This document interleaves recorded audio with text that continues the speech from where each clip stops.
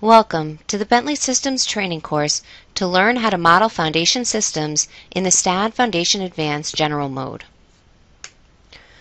Over the next series of videos, we will show you how to model foundation systems in STAAD Foundation Advanced. This will include two major workflows.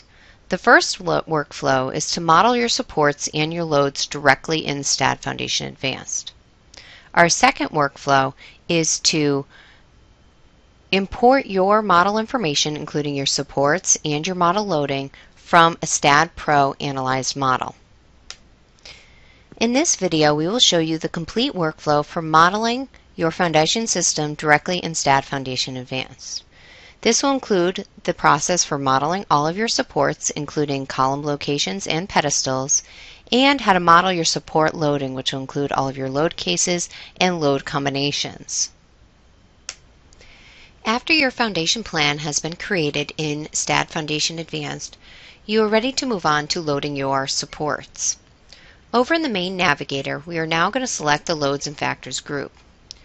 The process for modeling supports in STAAD Foundation Advanced begins with creating your load cases.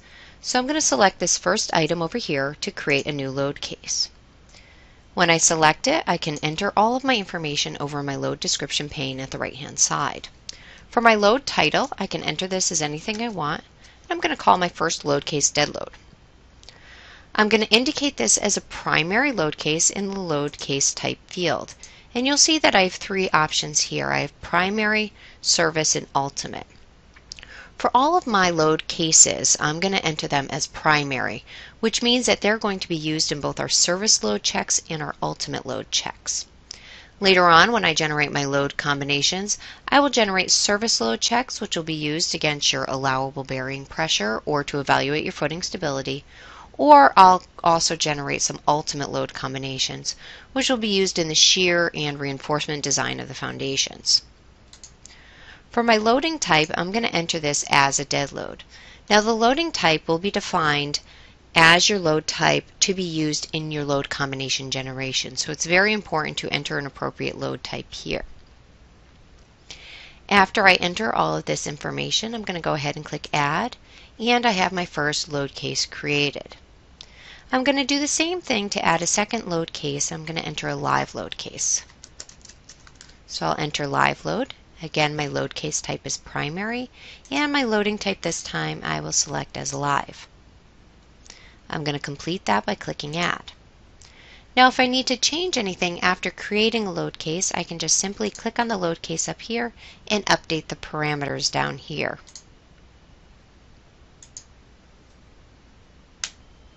After you create all of your load cases for your model, you are ready to start loading the different supports in your model.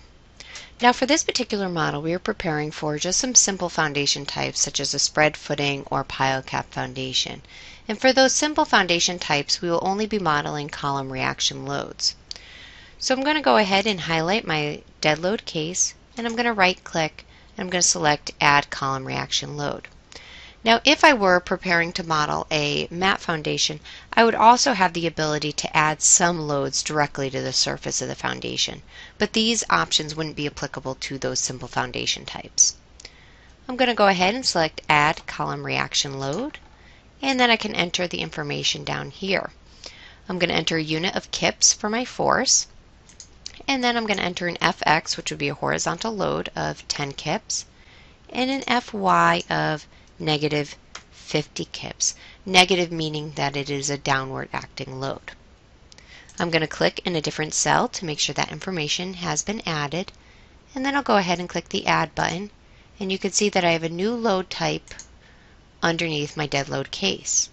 I can add as many load types underneath my load case as I need to, so I'll add another one. I'll go ahead and say 10 kips again for my horizontal load, but this time for my FY I'll enter negative 200 kips.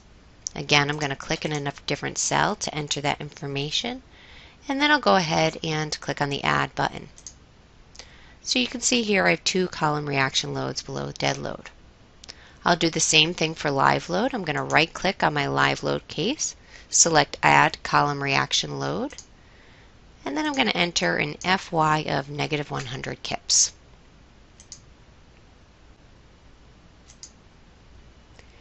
Now after I add my loads over into my load input pane, I'm ready to model those on the particular supports because I have to assign them to the supports. The first thing I'm going to do is I'm going to select my first load underneath my dead load, and then I'm going to select the supports that I want to add it to. I would hold down my control key if I want to select more than one support. So I'm holding down my control key, and I'm just going to click on supports 1, 2, 4, and 5.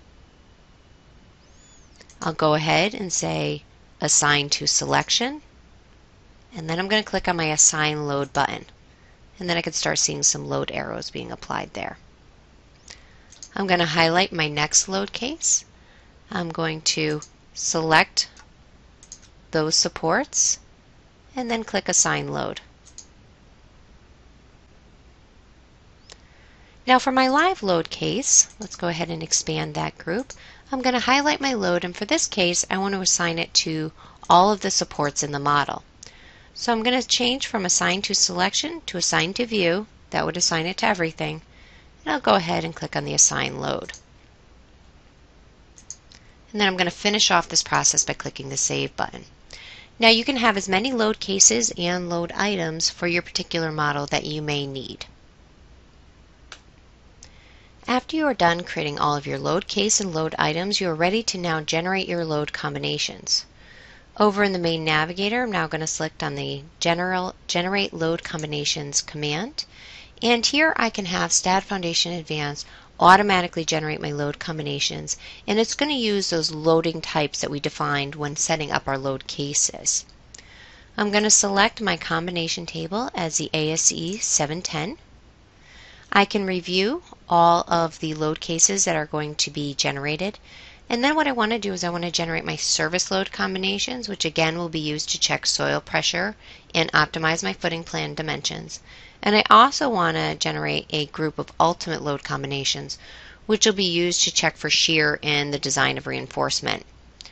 So I'll go ahead in the service load area, click on the Generate Load Combination button,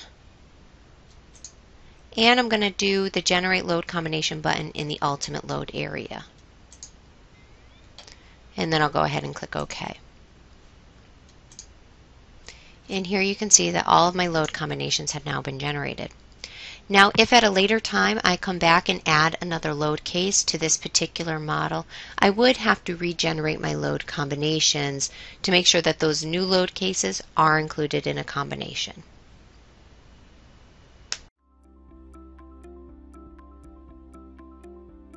If you found this video helpful, please give it a like. If you want to see more such series, consider subscribing to our channel.